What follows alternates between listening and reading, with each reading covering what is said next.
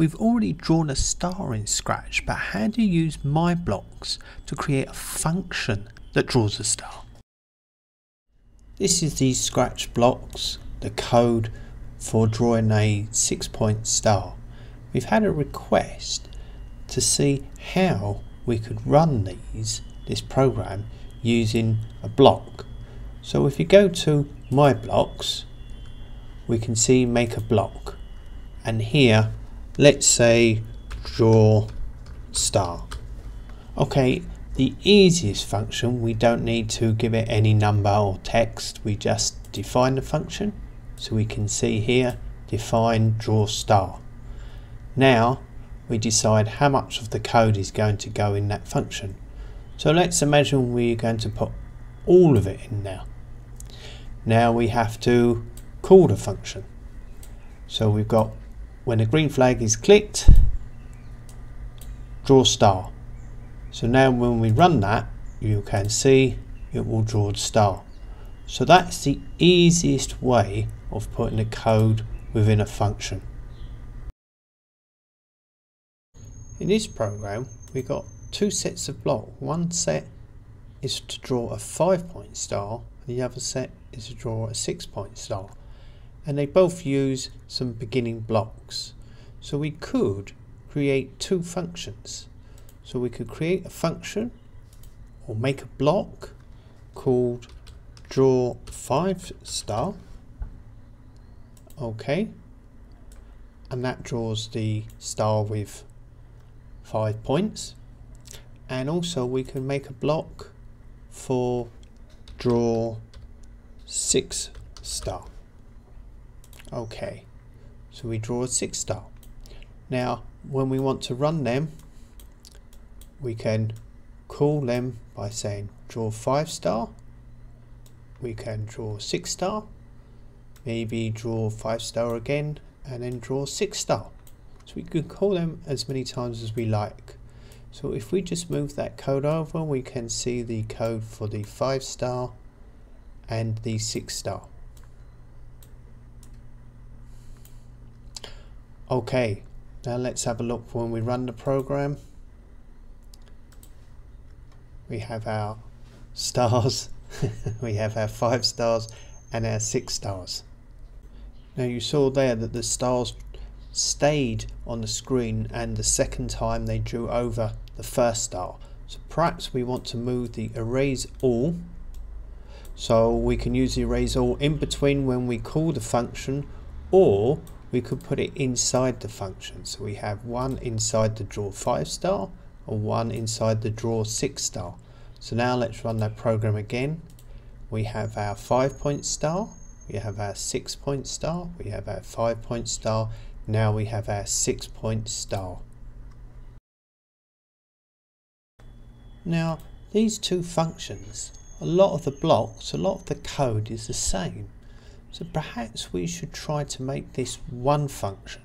So let's see how we can do that. So we can start off, let's start off by getting rid of the previous ones.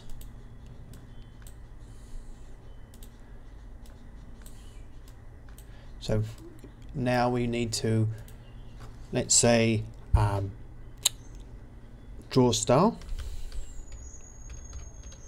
and here we're going to add an input because we want to know how many points there are. So we can just say points.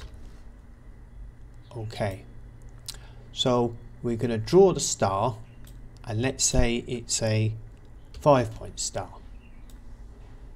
So to start off with, this is the 5-point star. So we have erase all, we have go to. So erase all is the same, 5-point star, 6-point star. The 6-point star has a different starting place. Now we have the repeat loop. So here we have repeat 5 and repeat 6.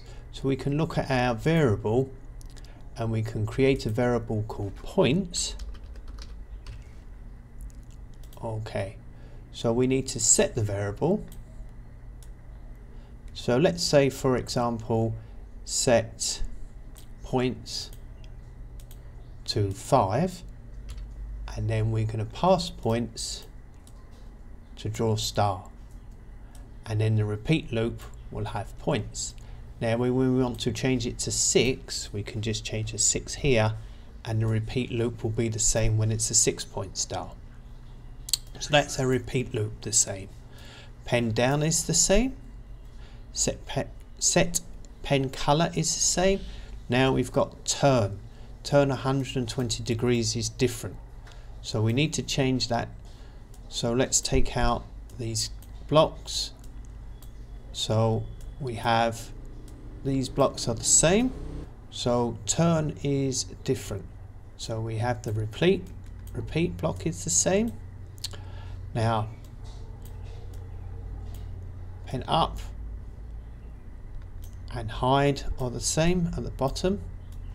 Weight is the same. Move is the same. Now turn is different. It's 60 rather than 72. We have change is the same. Move is the same. So we have 3 blocks that are different in the 6-point star. So we have the go to, we have the turn, degrees. So what we can do in our function, we can say, we can use an if statement.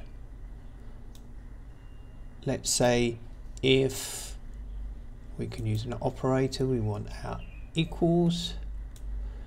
So we can say if points, so we get points, is equal to 6, then we can go to x 50/50. Our degree angle is 120. So let's create a variable called angle. Okay, so we need to set angle to equal 120, and then in our code we put angle. We're going to put that in the first time we turn.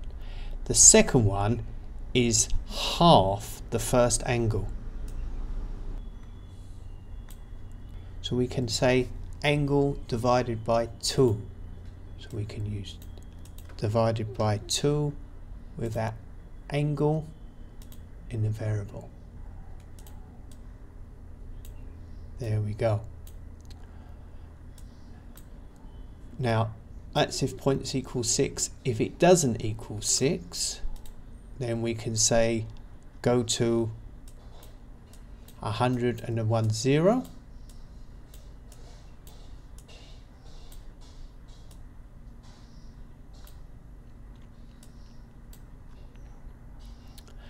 And we need to set angle to 144.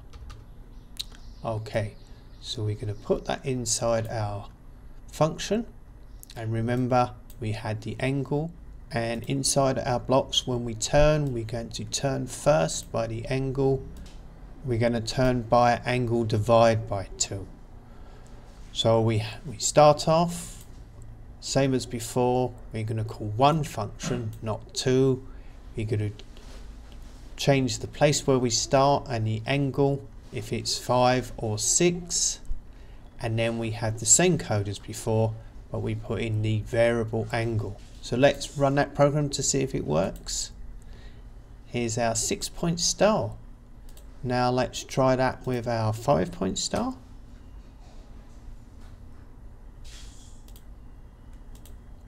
And it works.